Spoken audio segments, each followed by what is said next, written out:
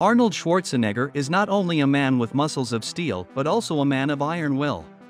He's an American bodybuilder, movie actor, and political figure of Austrian origin. He's the honor of countless bodybuilding awards and is best known for his role as the Terminator T-800. His achievements in movies and sports are incredible. It's hard to believe that one man could achieve all that. Arnold Lloyd Schwarzenegger was born on July 3, 1947, in Tau, near Graz, Austria. His parents were devout Catholics, his mother was a housewife and his father worked as a policeman. So, as you can imagine, the boy was brought up in a very strict and conservative way. His father, Gustav in particular, kept a tight rein on Arnold. And it was his father who urged the future actor to get into sports. Well, a very smart decision indeed. First, it was football, and then no points for guessing bodybuilding. Gustav did not recognize the boy's passion for the gym and it damaged their relationship. The actor's family troubles were so unresolved that he decided not to attend the funeral of his father as well as his older brother. By the way, we have a separate video about the story on our channel. It's quite interesting. There is much more to it. Anyway, at the age of 18, Arnold joined the army. After serving, he moved to Munich where he found a job in a fitness club. At the time the money was extremely tight. Poor Arnold had to sleep on the gym floor. And on top of that, the future actor routinely got into fistfights and the police routinely fined him. Well, at least it was anything but boring. Arnold described himself at the time as a bull who was gaining muscle. But the night is darkest just before dawn. After a period of failure, there was a bright streak. In the 60s, Arnold gets into the second stage of the Mr. Universe contest, but it wasn't until the next year that he got the long-awaited title.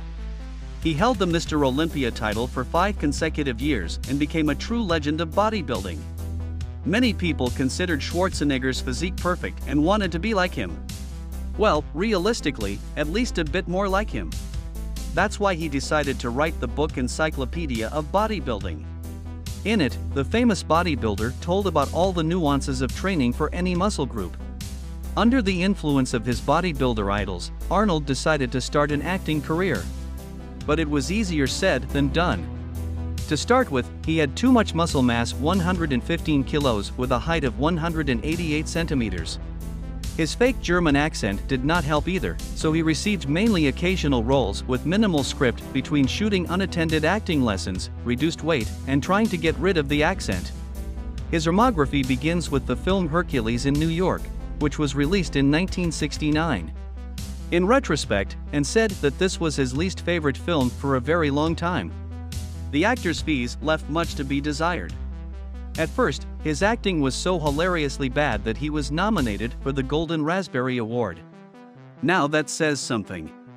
Comedian Robin Williams even once joked that it was only Scottish colleague Leslie that said fewer words than Schwarzenegger. In 1984, James Cameron's The Terminator was released and the film gave Arnold worldwide fame.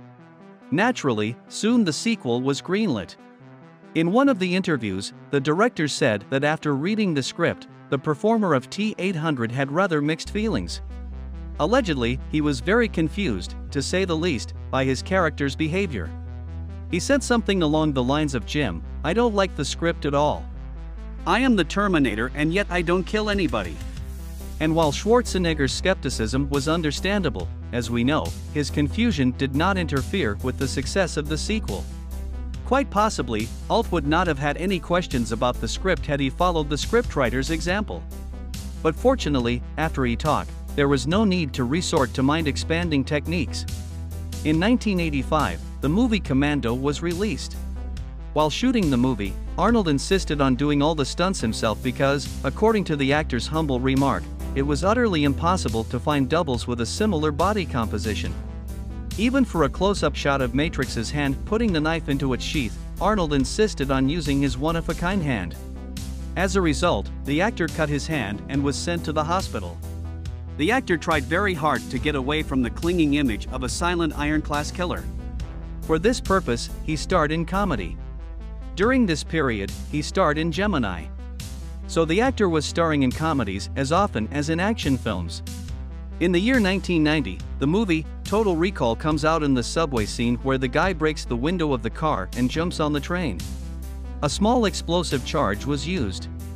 However, in one of the takes, the explosive did not go off and the actor broke the glass with his hand. In 1994, Annie starred in True Lies, though a full-length sequel was never made, even though James Cameron and many of the actors from the original cast, including Arnold, were interested in continuing the project. The main reason for that was the election of Schwarzenegger as governor of California. The sixth part of the Terminator franchise, which came out in 2019, was assigned to the Oscar nominee, Tim Miller, the director of Deadpool and the creator of the title sequence of The Girl with a Dragon Tattoo plotwise. The new film was not related to the previous ones. Since 2020, Schwarzenegger has been working on the voiceover of the animated film superhero Kindergarten. In one of the episodes, he will voice his cameo. He will also voice the president in the cartoon Kung Fury 2. Arnold's personal life has been extremely turbulent and intense, even though he was legally married for 25 years. Let's just say his life about relationships has always remained diverse. In 1969, Schwarzenegger met Barbara Baker, an English teacher. But this relationship didn't last very long. According to Arnie's recollections, she was a sensible woman who, above all, wanted a solid, normal-life penis for him. Well, he was not a sensible man and hated the very idea of ordinary life. So you can see why it didn't quite work out. Barbara described Arnold as cheerful, charismatic, adventurous, and athletic. But the reason for the breakup was that he had become unbearable. It was as if the world revolved around him. In 1977, the actor also began dating TV journalist Maria Shriver, a niece of President John F. Kennedy. After 9 years, the couple married, and they had 4 children: Catherine, Christina, Patrick, and Christopher. Interestingly, in many ways, Arnold has become as strict of a parent as his father.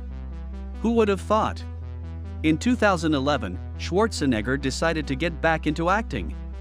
After leaving his post as governor of California and announcing the breakup of his marriage, Schwarzenegger became the father of a child out of wedlock, Joseph, who was born by one of his housekeepers, Mildred Buena. Arnold's wife had tolerated his affairs for a long time, turning a blind eye to his short-term affairs, but this was something she simply could not forgive. Arnie did not give up sports. Even despite his age, he's often sported on bicycle walks. The actor regularly goes to the gym. Thanks for watching.